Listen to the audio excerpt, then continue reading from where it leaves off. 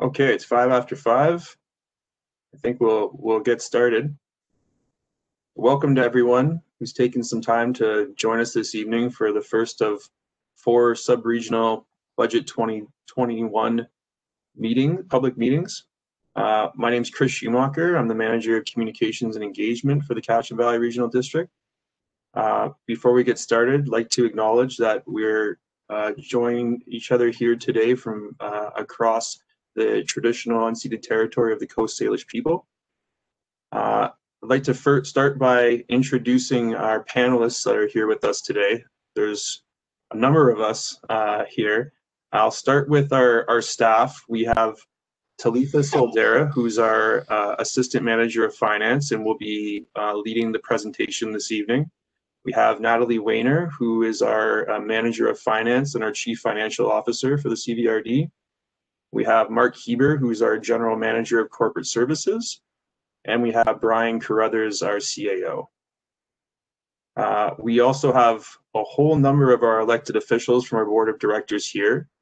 In no particular order, I'd like to welcome Director Allison Nicholson from Area E, Director Ben Martman from Area H, Director Salmon from Area A, Director Toporowski from the Municipality of North Cowichan, Director Morrison from Area F, Director Kuhn from Area I, Director Yanni DiNardo from Area D, Director Smith from Area G, Director Wilson from Area C, and Director McGonigal from Lake Cowichan.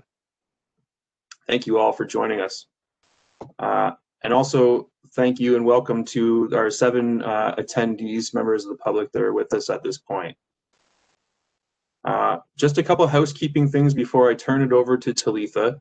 For those of you who haven't participated in a virtual public meeting through the system before, the opportunity to ask questions will be open for you at any point during the meeting, and that can be done through the Q&A function on the right-hand side of your screen for those of you that are participating virtually. You may enter your question or comment at any time during the presentation, and following the presentation, we'll address those questions in the order in which we receive them. You may also use the chat function to communicate with everybody that's in the meeting. You can also direct chat to a particular person, like the host, myself, or the presenter. If you needed to communicate something like please slow down, you're going too fast, or something of that nature.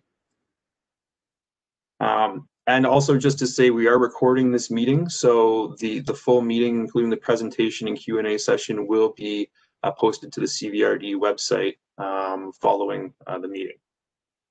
And I think with that, I think I've covered everything off, and I'm happy to pass the mic over to Talitha Soldera. Thank you very much, Chris. One more thing, sorry, Talitha, if I can just ask our panelists, just if everybody can keep their microphone off during the presentation, that would be great. Thank you. Great, thank you very much, and welcome to our board members, and especially to the members of the public who have joined us today. I'm excited to see that there are some of you who are keen, because this is our first virtual budget public meetings. So without further ado, I'm going to share my screen with you. I have a brief presentation, probably about 20 minutes, and then we'll have lots of opportunity for any questions that you may have of the elected officials who are here to help out today, or myself. So just 1 minute while I share my screen.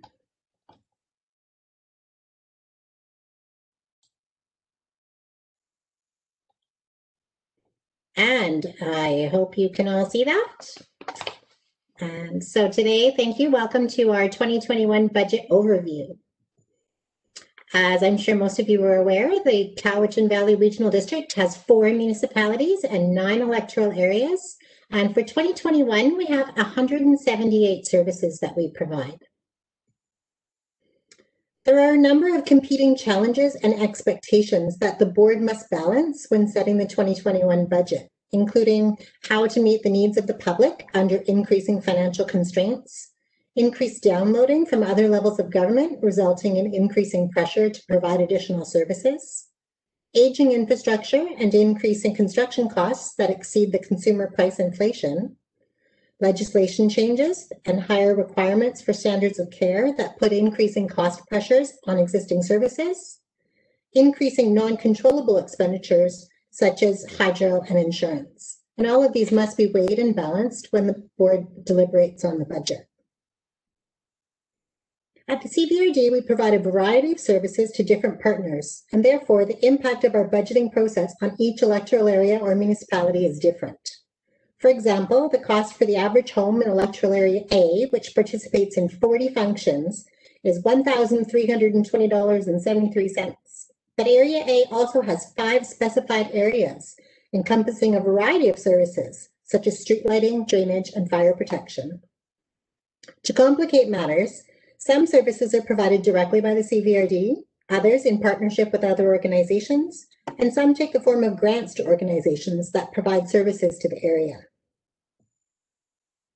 The CVRD does not provide education, sidewalks, curbs, gutters, roads, policing, healthcare, or highways. These are all either provided by the province or in some cases provided by municipalities. Not in rural areas, but in municipal areas. For most of our services, taxation is allocated based on assessed value. Each member municipality and electoral area's share is calculated based on assessed values that are provided by BC Assessment. And within this, the distribution between the property classes is determined using a fixed ratio that's mandated under provincial legislation. Requisition, or property taxation, which we refer to as requisition in the regional district, it represented almost 43% of total revenue for 2020. The funding for each service is determined in the establishment bylaw for that service. And with so many services, there's a wide variety of funding mixes used. We can, however, broadly categorize the main types of service funding as regional, electoral area, sub-regional, and specified area. Regional services are funded based on assessment for all 13 jurisdictions within the regional district, and are typically services that benefit the entire region, such as solid waste management or emergency 911. Electoral area services are specific to the rural areas only and are therefore shared by all participating electoral areas on an assessment basis with no municipal funding participation. An example of this would be community planning, where the CVRD performs this function in the electoral areas, but not in the municipalities. The X on our little chart here indicates that the entire area participates, while the O is just a portion of that area. And this chart is available on the CVRD website. Many of our services are sub-regional in nature, in that they provide a service for certain areas within the CVRD, and funding is shared by those participating partners, normally on an assessment basis. An example of this in this area would be the Kerry Park Recreation Service. Specified areas are set up to fund services that are provided to a number of properties that do not represent the entire electoral area and are different in that these functions are established in response to a petition by property owners to provide the service. A service area is established to encompass the properties that receive the service, such as the case with our fire services. Now, while taxation or requisition is a major component of the CVRD's revenue base, the CVRD has a few other revenue streams. Non-taxation revenue streams that are considered as part of our budget process include user fees and charges, which are used for things like curbside garbage and recycling pickup and utilities. We have permits and licensing fees, such as building permits and subdivision fees.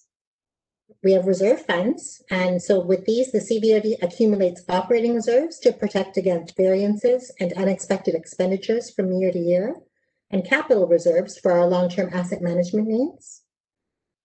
We also have grants, so wherever possible, projects are funded through the use of grant funding. And we have proceeds from borrowing.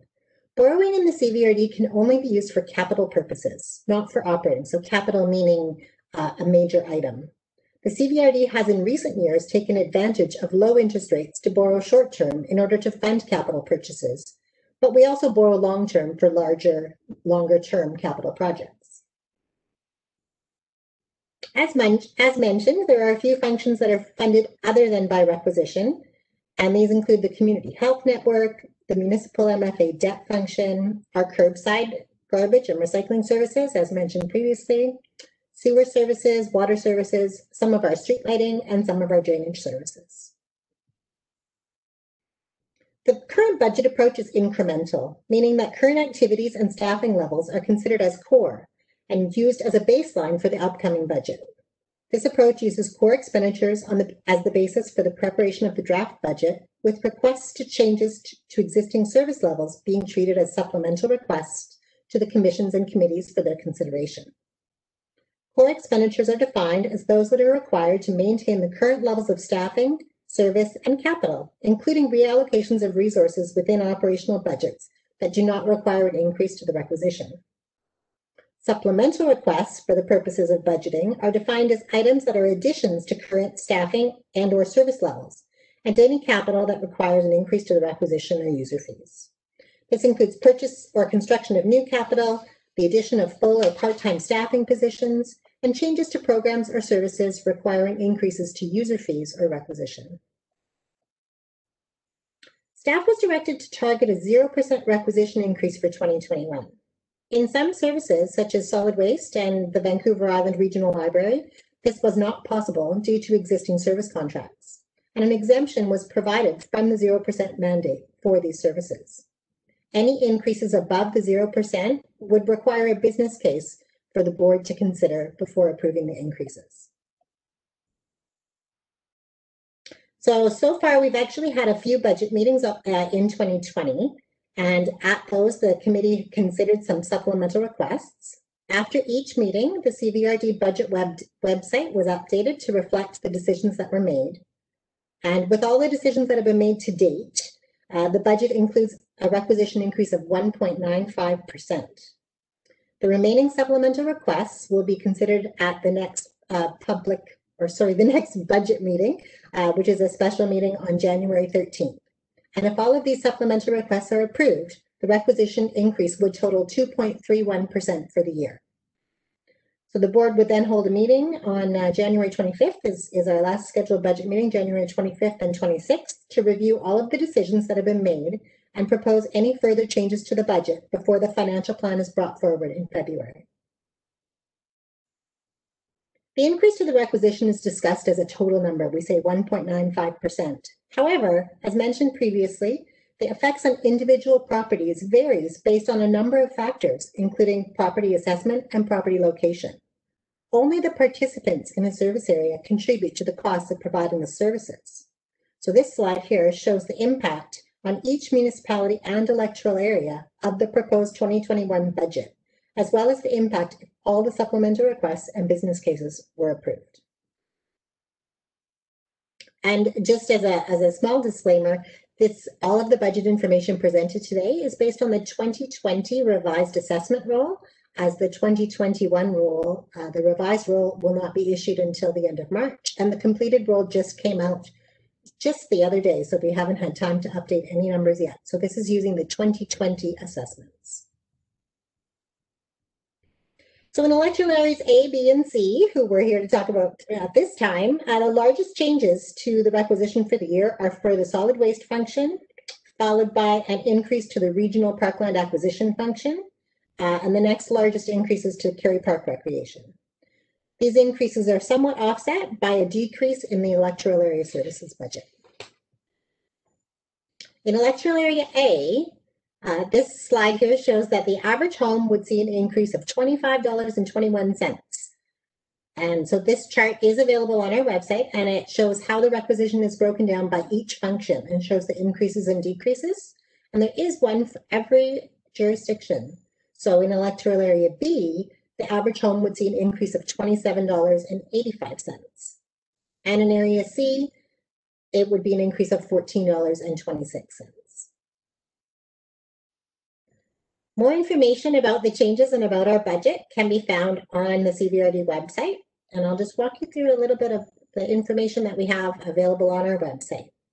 So we have a number of detailed schedules that provide total budget information, as well as detailed financial information for each of our services.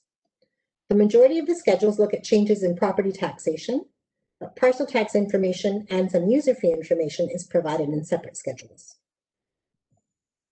So our Schedule A, and I know it's small, but much more easy to see on the website when you're looking in detail. Our Schedule A is called Changes in Tax Requisition, and it only shows the services that have a change. It details the amount of the change for that service. Down at the bottom is the total difference between general tax requisition for 2020 and that for 2021. And this does not include the change for local area services, which affect only the specifically defined areas. Schedule B shows the change in tax requisition by jurisdiction. The change due to jurisdiction column reflects the increase in the library requisition. And also down at the bottom of this schedule, you can see the increase in the local area service taxes, such as our fire services. Our Schedule C shows the change in requisition going as far back as 2014. And as you can see, the proposed requisition increase for 2021, even at the 2.31, if all of the other supplemental items are approved, is still less than it's been since 2014. Schedule D is a longer schedule. It has a page for each of the 13 jurisdictions. It only lists the services that each area participates in and shows the change for that service. Down at the bottom of the schedule, it shows the local area service taxes that are applicable to some properties within that jurisdiction and the changes in those taxes as well. And Schedule E, which we looked at a little bit earlier, also has a page for each jurisdiction and shows the impact for an average home in the area.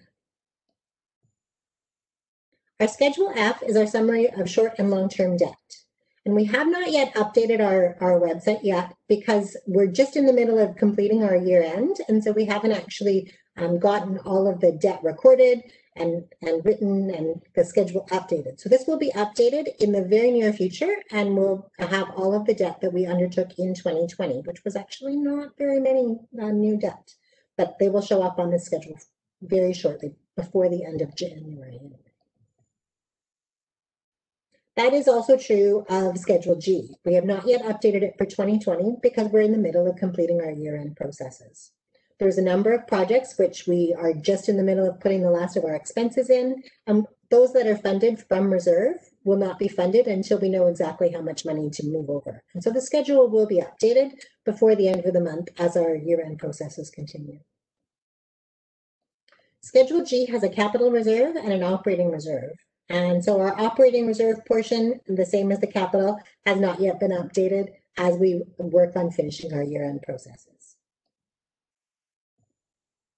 And our Schedule H shows the assessment for the last 3 years. As I mentioned earlier, the 2021 completed roll was just issued the other day, and so we have not yet updated the numbers, but the 2020 revised roll is what we're currently using for calculation of our budget numbers. The revised roll is updated each year by March 31st.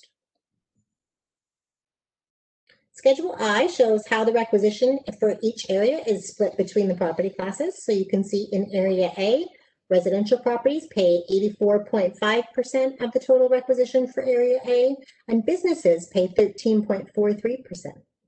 There is again a schedule for each one of the jurisdictions. Our Schedule J shows the cost for a $100,000 home and shows the portion of total assessment represented by each area within the region.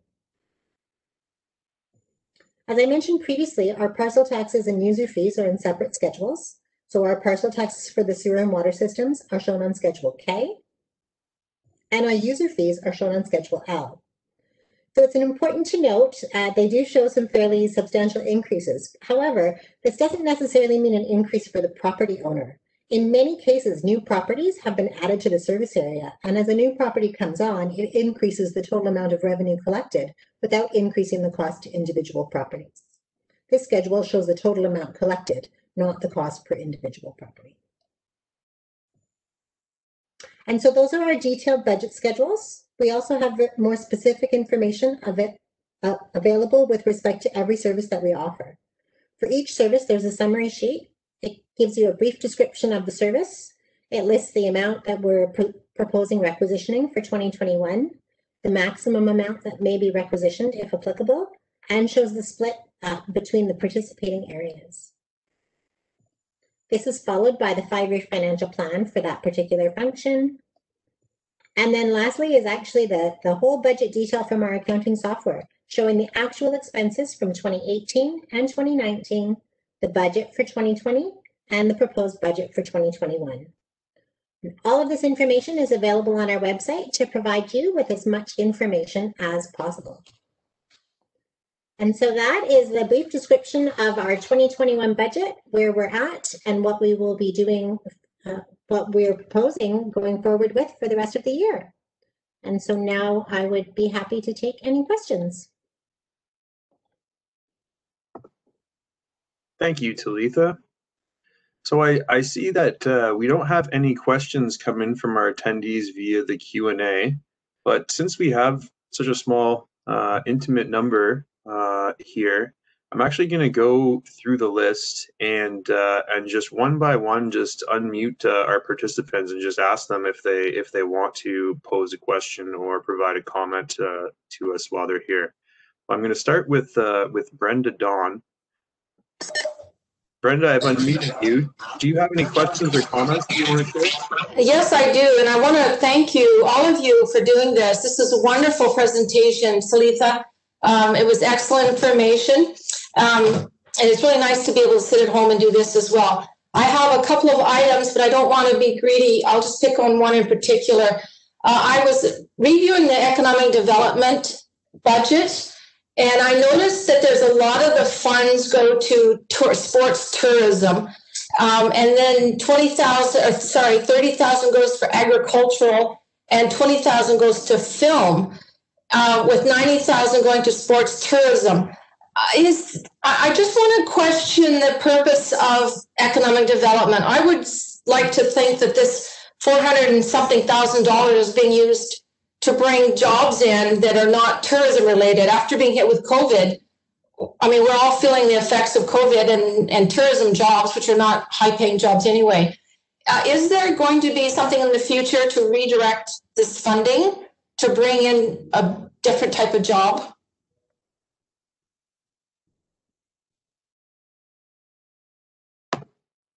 Thank you, Brenda, for that question.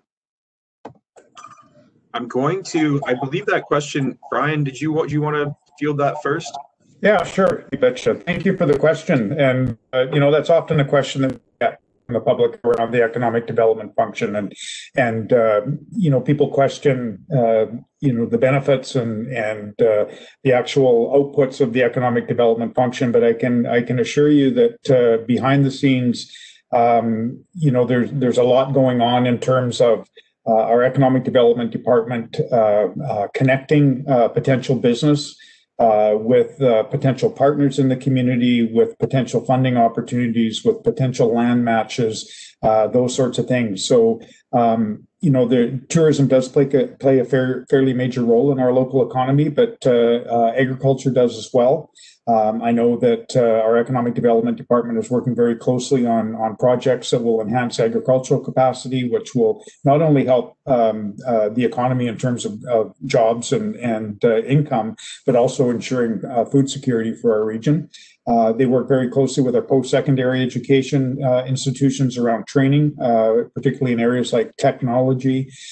So they have their hands in a number of sectors in the economy, and are working hard to connect people, to apply for grant funding that will allow us to undertake different initiatives. The industrial land strategy is a recent example of the kind of work that economic development has been doing to ensure that we have sufficient industrial lands in our region to be able to support industrial growth and commercial growth. So economic development is a very broad endeavor. And although tourism often will seem to be a fairly high profile aspect of it, there's lots of other aspects going on in the background. Thanks, Brian. Do any of our other panelists, notably the elected officials, want to provide comment on that question before I move on to the next question? Seeing no hands? Okay.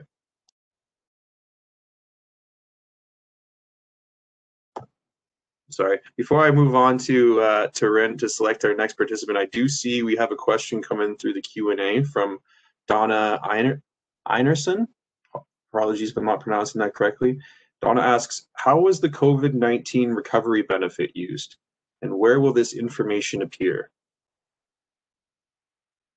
Is that another question for our CIO to take? Or I see our CFO Natalie is.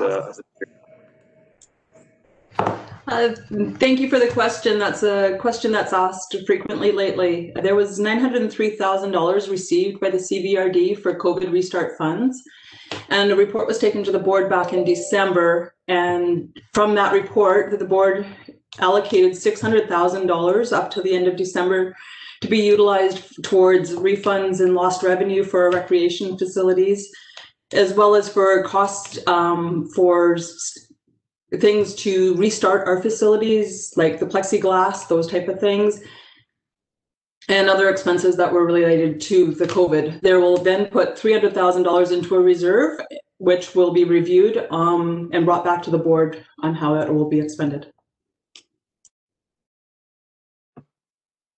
Thanks, Natalie. Is there anyone else who wants to chime in on that one? I'm seeing no hands. Okay. Moving down the list here, I'm going to unmute Christy. Christy, is there a question or comment you want to provide? Not really, thanks. We've enjoyed the presentations. First time we sat in, tried to find out a little bit more about where we live, and probably not the meeting that we're looking for, because the only expenses we're at the moment curious about are about 4 stop signs and how we go about talking to people about stop signs. Well, thank you very much for joining us today. I hope you learned a little bit about the area that you live in now. Let's move on to Cliff, and I can only imagine that this is Cliff Evans from Shawnigan Lake. Am I correct?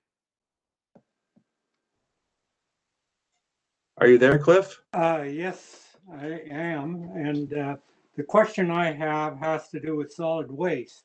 I noticed that there was an increase, and I just forget which way it goes right now, but there was two increases in a row. One was for 75,000 and another was for 125,000. And they were for consultants and for legal services. How come we're getting this increase? We've never had that before. Thanks for the question, Cliff. Any one of our staff members want to? Mr. Carruthers. Yeah, I would have to refer to our staff, Mr. Evans, for a detailed explanation of that. Often when we're putting our budgets together, we're anticipating what costs may be coming in the coming year, and I don't have the specifics on that, but there would be a rationale, whether it's either because we incurred increased costs last year or because there's something coming in the future that we need to be cognizant of.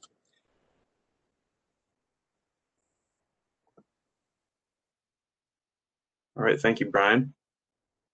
Going back to our list. Next up is David Slade.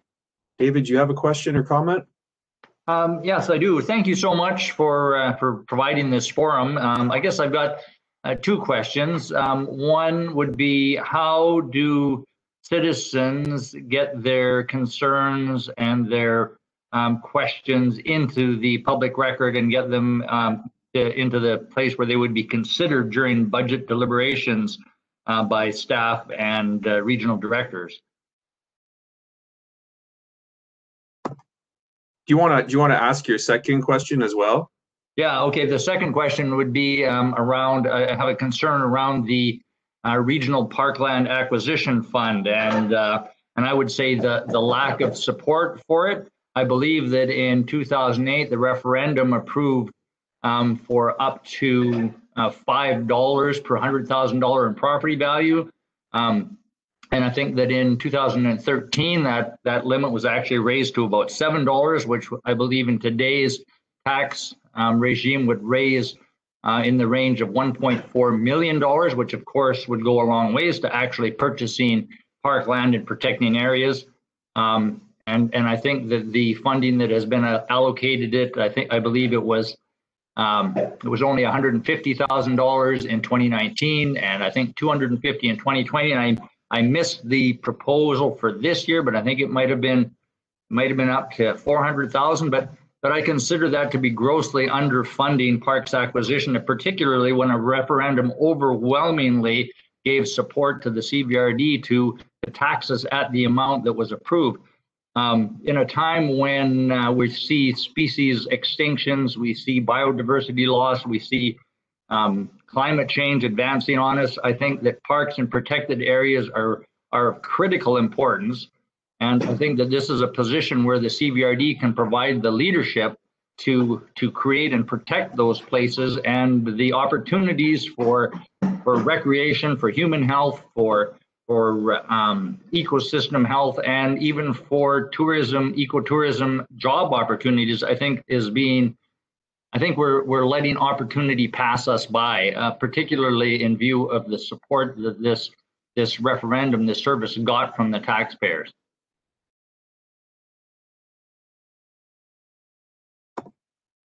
Thank you, David. So I'll take a quick stab at answering the first question you had, and to say that this evening right now is one of the opportunities that you have to provide that input to the staff, and particularly to the elected officials who are going to be approving the budget. So we have a number of them here hearing this today. We also have opportunity that's been open through ClaySpeak since October to answer questions and provide comments, and a number of discussion opportunities on there, and is still open, and we encourage any residents to go on there and provide comment and participate in the questionnaire. And thirdly, and Talitha, correct me if I'm wrong, but residents can also send direct comments to yourself via email at any time to provide input on the budget, which will go into a feedback report that will be presented to committee at the end of this month, I believe. Go ahead. I was just going to say you're exactly right, Chris. And also, because all of our budget meetings are public meetings, there's also the regular opportunities for providing input and asking questions before and at the end of meetings, at the end of the public meetings. So on our website, in the finance section under the draft 2021 budget, you'll see a list of all the relevant meetings which have budget considerations or deliberations on them. If you want to familiarize yourself with that to know when that next opportunity is. Going to your second question, I am not going to attempt to make any comment on that, and we'll look to any of our directors here who may want to speak on that, or is everybody satisfied that they've heard Mr. Slade's comments? Seeing nobody waving or turning their video on. All right, thank you very much for that, David. I'm going to move on now to Jerry Sturup. Jerry, do you want to ask a question or provide a comment? I have no questions. Not entirely devoid of complexity, this whole exercise, but I would like to commend you on holding the line on tax increases. I'm very pleased to see that the tax increases are being held to a bare minimum. Thank you very much. Thank you, Jerry. Going down the list, Kate Stiegel. There's a question in the queue as well, just in the Q&A. Sorry, just didn't see it. Oh, I'm seeing that now. I believe it's been answered in the. Oh, sorry, I'm looking at the chat. I'm sorry. Another question coming from Brenda Dawn. Can parkland acquisition funds be used to purchase land as trails to link communities? And so I can take that. Parkland acquisition funds are used for the purchase of land only. They can't be used for actually making the trail, just for buying the land. And so I hope that helps answer your question. Director Morrison, and then Director Wilson.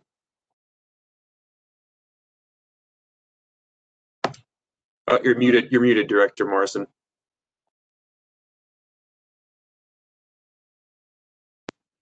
My little button on my headphone didn't want to work. Yeah, and for those that weren't around when that referendum process went through in 2008, the community came together and through a series of very well attended meetings and democracies with maps and the likes, there is a target list of properties that were identified, and the opportunity for other significant properties of either ecological or other values could be considered. But there is a shopping list of identified properties, and at the time the linear trails weren't necessarily considered as a regional parkland initiative. And the Trans-Canada Trail and the likes were handled separately. So just for clarification purposes, we can provide the information, a document that shows that we actually do have a list of targeted properties that were approved when the referendum and the funding were approved. Thanks, Director Morrison. Director Wilson? Yeah, that's an interesting question there about the purchase of land for trails. I was unaware of that particular one, and that seems to be something which is coming to the forefront more and more often there, with people asking for linkages of trails from one area to another. And this is something that I am more than in favor of, if we can link various places to other places and use that parkland acquisition to actually give walking trails or even cycling trails to various places. So thank you for that, Talitha. It's something, an aspect that I was unaware of. Thanks, Director Wilson. Now, sorry, Kate Siegel, are you there, and do you have a question or comment? Yes, I'm here. Thank you. I guess I have two questions. One, like, I'm pretty new, so just trying to get a feel for how, this whole tax thing works. But I'm wondering, I'm in Area A, so I guess the tax base of Area A, how much of that money stays in our South community, and how much is spread throughout the rest? I recognize that I'm going to support like the aquatic center and other things, but I guess just a generalization. I'm wondering about that. And my second question is on the topic of parkland as well, but not necessarily acquisition. I've heard kind of through a number of people that, at least in Area A, there are actually properties that are already acquired, but no development has happened in terms of like playgrounds. And I think there's some kind of requirement. We're supposed to have a playground within a certain diameter, around the area. So I'm wondering if there's money going towards that parkland development rather than the acquisition. Thanks. Thank you, Kate. I think Talitha will be able to answer the first question.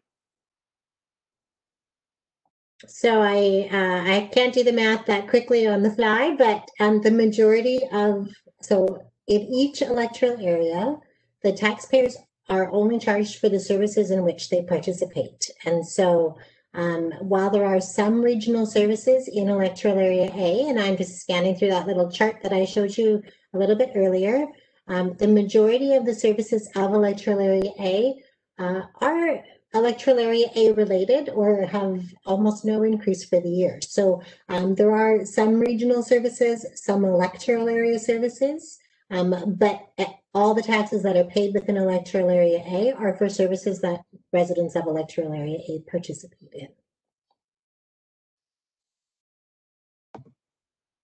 Thanks, Talitha. Brian, you want to take a crack at the second question? Sure, I'll take a crack at the second question. So thanks for the question. And yeah, we have numerous properties throughout the regional district that are considered park that aren't developed. Many of those are required through subdivision processes, and in many cases, those properties are left as green space or buffers for development. But as we acquire those properties, we work with the local parks commissions to try and ensure that we get properties of the highest value to us as a park that will benefit the residents. We don't have a requirement that states how close we have playgrounds to populated areas, but we generally will leave that to the local parks commissions to make recommendations around where parks should be developed. Parks are very expensive to maintain. They're very expensive to develop, and so most of the electoral areas are cognizant of that and are very strategic in terms of where and when they develop their parks. So I would recommend that it's a little challenging in COVID times, but get engaged with your local parks commission and have those conversations with the commission and your area director. Thanks, Brian. Speaking of the area director, Director Salmon, do you want to field some of that?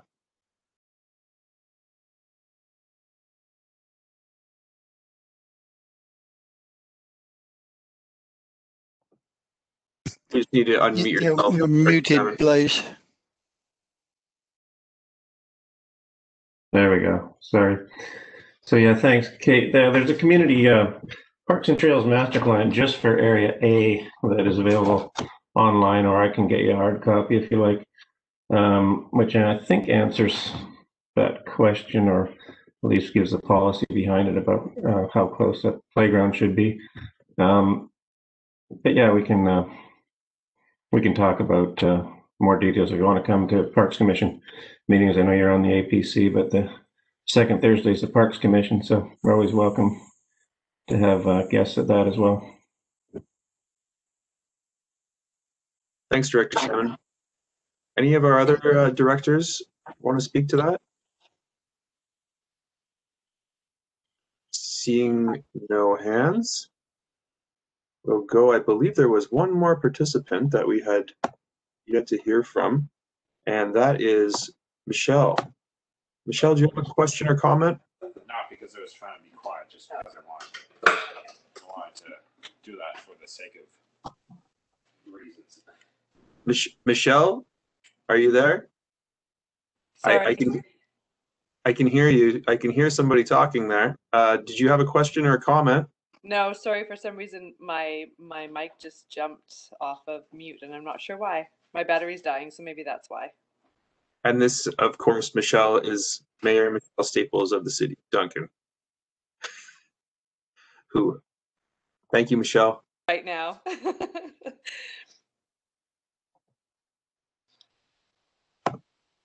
Let me, I see another question has come in. Oh, Director Morrison, did you want to say something before we take the next question?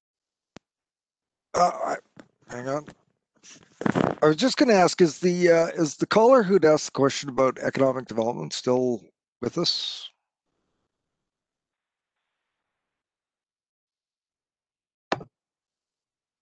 I believe so. I don't think we've lost any of our attendees. Yeah, I think she is. It's Brenda Don asked the question on Dev. I think it was. Or... Oh, great. So if I could, I think she asked a very probing and interesting question, and I think that there's some merit in her having a chat with somebody like Barry or John, because we target funds or direct funds through the tourism couch, and that is specified to that sort of activity. And sport tourism, well, sort of in a hiatus now, those dollars aren't likely to be expended, but our economic development staff have some really good base work on what their marching orders are, and currently they are looking at improving the economic circumstances for our area with significant efforts in areas like broadband and the likes. And when I first started with the regional district, economic development was essentially chasing factories and smokestacks, and it's such a more complex and evolved industry now, and I think our folks are doing a really good job of it. So it would be a really good idea if you've got concerns about where dollars are being focused. Our staff would be able to give you a really good idea of what their targets and what investments that we're making on the economic development front. But obviously, with COVID, sport tourism has to be on hiatus due to the nature of it, and so those funds are being held back, and until the organizations that are putting events on can prove that they can actually put on the events. Thanks. Thanks, Director Morrison. We had a question that was posed in our Q&A, and I'm just gonna, and it was answered by Talitha in the Q&A, but I'm gonna read it out for people who might be watching this after the fact. And that question was, how much money is in the Regional Parkland Acquisition Fund currently? And the answer is approximately $2.1 million. The last question to come in was, has economic development, oh, sorry, Donna has asked us a couple of questions. I need to go back one here. Land match funds from economic development function seems to be ongoing. Sorry, I'm getting pop-ups and I can't see the rest of it. There we go. Land match funds from economic development function seem to be ongoing. How many successful land matches were there in 2020? Is that a question, Talitha, that you have the answer to? I don't think so. So if I may, this very detailed information is exactly the kind of information that our Economic Development Department can provide. They are the experts on that, and they would have that detailed information. So it was recommended for a discussion with Economic Development, and that would be my recommendation as well. And I'm thinking that that Donna's other question about attracting new business to the valley is something that would probably be best answered directly by the manager of economic development as well. Quickly, since we have the time, I'm just going to quickly run back through our list here and see if anybody wanted to pose another question. Christy, do you want another opportunity for a question or comment? No, that's fine. Thank you. Okay. Chris, if I could just add, just today I was looking at the new assessment information and noticed that Area B alone had 12 new businesses for 2021 on the assessment rolls. So not sure about economic development's role in attracting those businesses, but just a statistic to help answer some of that question. Chris, I've just posted the contact information for economic development on the chat board. Thank you, Ryan. Mr. Cliff Evans from Shawnigan Lake, do you want to ask another question or pose a comment? I don't have another question right now. I guess I have piles of them, but I have nothing really to ask now. But I want to thank you for putting this on tonight, and it seems to be running better than our normal public meetings. So you have kudos for me for putting this on. Thank you, Cliff. Mr. David Slade, do you have a question or comment? Yeah, I guess I would just like follow up on my parks concern. When I look at the amount of user activity at parks like Cobble Hill Mountain Park, where even in the park and ride parking, the horse parking, everything is full. Even I was there yesterday, and when the weather was nice, I was there today around 11 o'clock, and there's virtually no parking spots left in the entire area. The park, and then if you look at Zuhalem, they've got the same situation. The parks that we have are being so heavily utilized that we absolutely need more space for people to recreate in the wild. And when we're in the middle of an acknowledged climate crisis, we really should be doing everything as individuals and as local and senior government to preserve and protect all of the wild places that we possibly can. And I think the Parks Acquisition Fund is an excellent instrument with which to do that. and would serve the greater good locally and globally.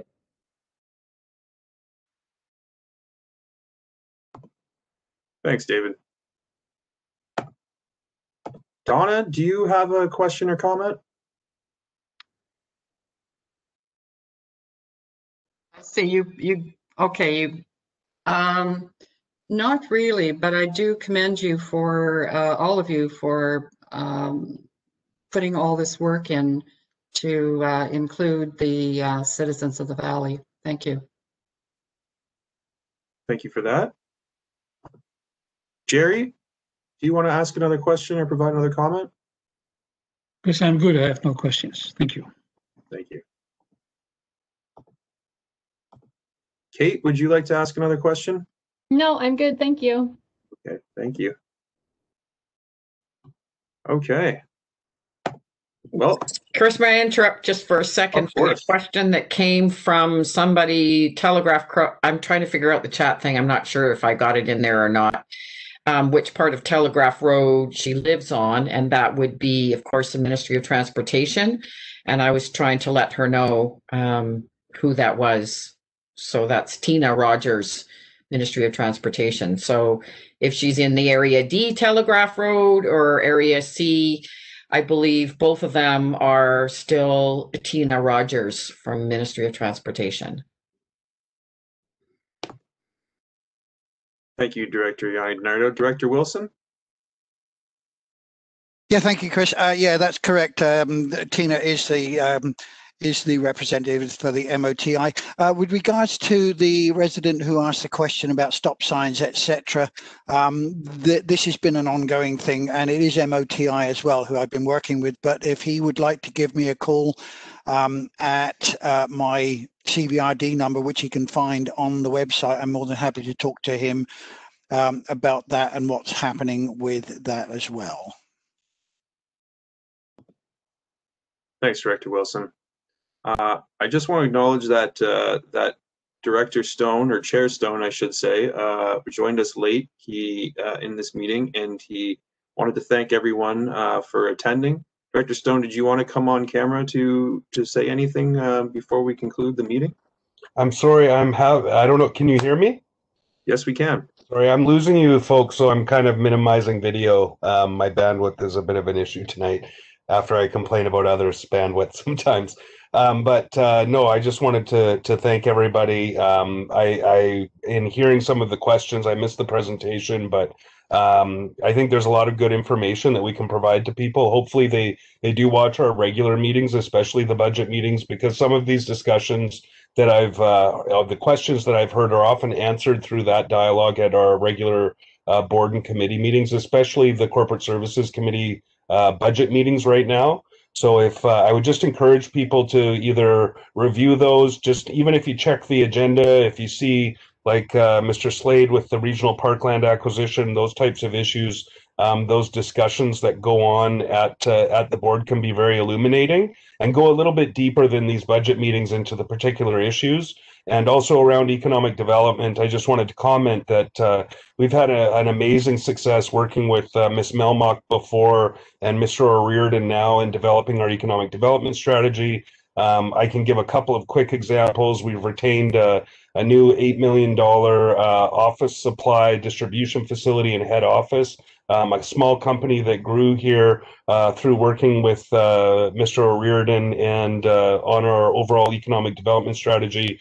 We were able to keep them here and convince them to stay here in the Valley, as well as several new businesses. And also, just looking over the last few years, the vacancy rate of our existing commercial buildings has gone from 30% in 2014 in the northern part of the region here to effectively 0% as of 2020. So it does work. It's not always easy to quantify directly because it's sometimes private information from different businesses. We also have two large, depends on your perspective on it, but cannabis facilities, research and development facilities that are just under construction here right now. And that was, again, part of our economic development strategy. So there are many examples, and I know working with Mr. O'Riordan, he can provide those examples, and I can help provide that information as well. Thank you, Chair Stone. Director Wilson? Yeah, I'm sorry, I meant to mention this last time. Given the amount of interest that's been shown in the economic development function, I'm just wondering whether it would be possible to include Mr. O'Riordan in these meetings, perhaps going forward, perhaps not this evening, of course, but in the follow-up ones later on this next week. Thanks, Director Wilson. I think we can take that into consideration. Director McGonigal. Thank you. Can you hear me? I think with the discussion that we've heard on the parkland acquisition and some of the discussion that we've had as directors earlier on this particular function, that a look at this parkland acquisition fund as a check-in is in order in the very near future. And I know we've discussed this in the past as to looking at the initial intent and those properties that were identified, and perhaps looking at other opportunities that have come forward either through public discussion or various directors who have identified other properties that might fit within that parkland acquisition. So it's an interesting concept when you look at the numbers that are being utilized, especially during COVID, people looking for something to do besides going from the kitchen table to the couch in the living room. They want to get out and recreate safely. And that's an opportunity within that natural environment to do that. So I look forward to those discussions and how that can be revamped perhaps and reinitiated and reinvigorated. Thank you. Thank you, Director McGonigal. Do any of our other directors want to provide any further comments before we conclude this first of our virtual budget public meetings? I see no hands. So thank you very much to our residents who tuned into this and provided some great comments and questions. Thanks to all of our elected officials for their time. Again, this video will be posted to the CVRD website for residents who are unable to attend to view it at a later date. So thank you, everyone. We'll see some of you again for the next meeting this evening. Thank you. Thanks, Chris. Good night. See you soon.